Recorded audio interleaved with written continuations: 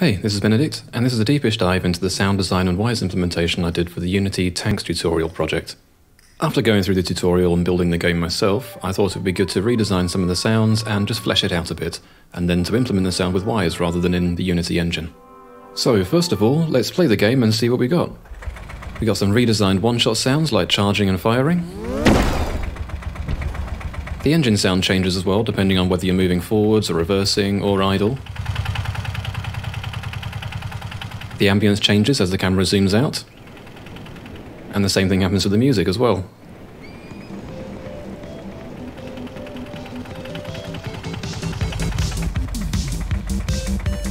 And then for shells that land off screen, there's panning to the left and right.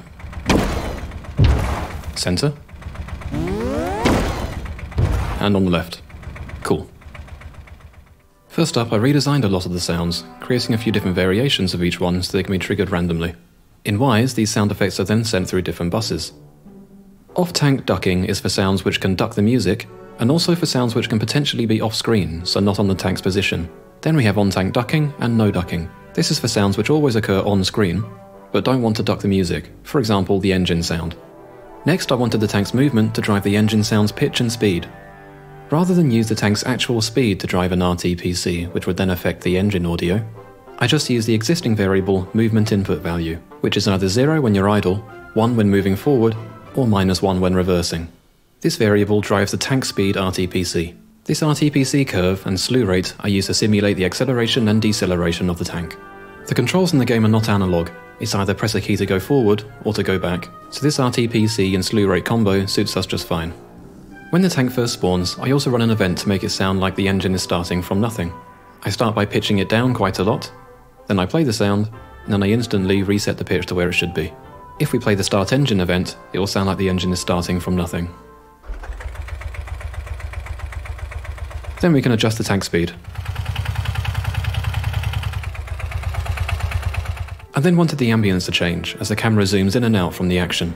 If we run the game, we'll see what actually happens to the camera. The camera doesn't actually move in and out. Instead, the orthographic size of the camera changes to give the impression that it's zooming in and zooming out, getting closer to and further from the players. Because of this, I thought that using the camera position relative to the tank wouldn't be very helpful for us when determining what ambience to use.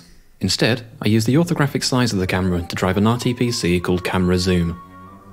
This RTPC is going to be used to drive quite a few things, for example bus attenuations, sensor delays and reverbs, and the ambience blend.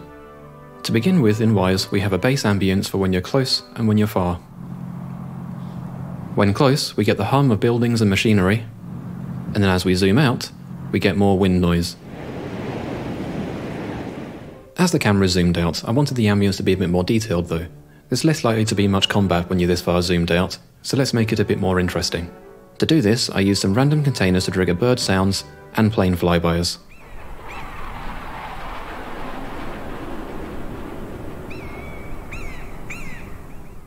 These ambient SFX are then sent to an ambience delay bus. There's another delay bus for music, with a delay time specifically set to suit the music. And then the overall music bus has a high and low roll-off applied to it inside this parametric EQ, which is driven by the camera zoom.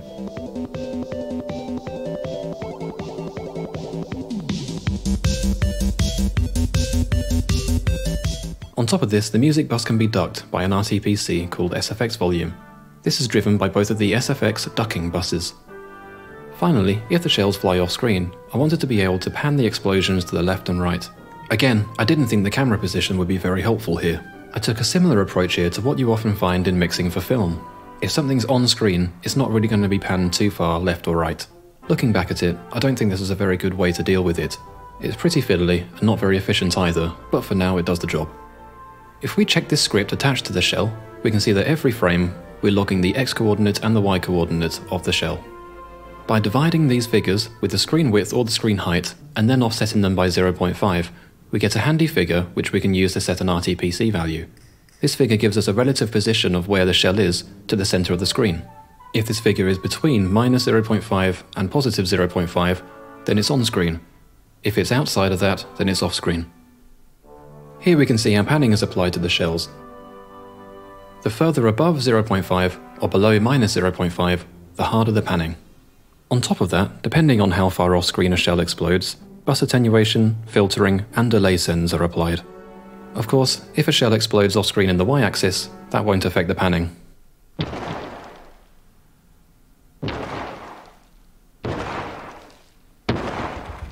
So then, we've got some nice new dynamic sounds added to the game.